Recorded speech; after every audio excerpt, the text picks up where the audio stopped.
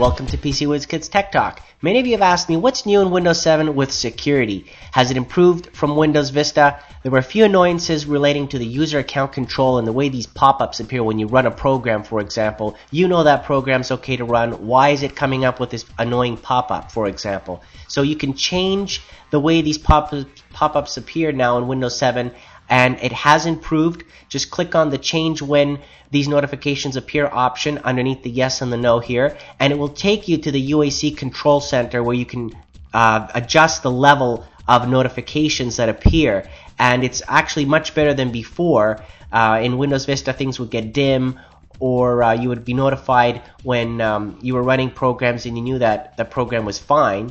So now you can adjust it. For example, if you lowered that level all the way down to the bottom, then obviously it's not going to notify you. It's never going to notify you when you run things or when other programs are running and executing. So that one I wouldn't necessarily recommend unless you're testing a PC and you're not connected to the internet, stuff like that. So in my case, I have that to never notify, so that way I can do my testing and my benchmarks and not worry about things popping up.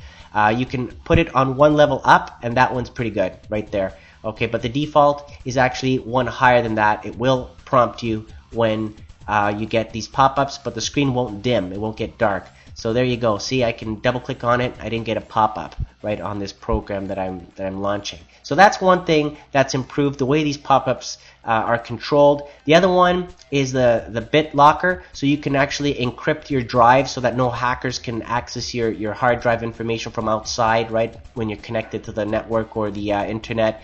So you can protect your entire hard drive. It doesn't protect the section of it, it's the entire drive. It just encrypts the whole thing, so that way only you locally from your PC can have full access to your files, right, and no one else outside of that. So that's a safety feature that I would recommend if you have sensitive information.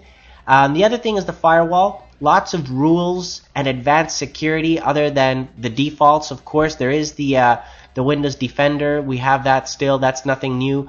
The firewall options have been improved slightly, so it does take care of all your firewall needs from a software point of view here, but you can actually adjust those rules and go into the advanced settings in the firewall software that comes with Windows 7 and change those inbound or outbound rules, right? So for example, here's a bunch of rules already set up to allow or deny, and some of them are enabled, some of them are disabled by default here. If I just double click on one of these, then it would open up and show me the properties of it, and then I can modify it, disable it, customize the way that rule works to allow or deny certain programs from getting through, right, or protocols from running, things like that, because you might have a game that you're running over the network or a program or something like that, and it's being blocked accidentally maybe by the firewall, so you can go in here and try to adjust things, right, to allow certain things to go through, for example.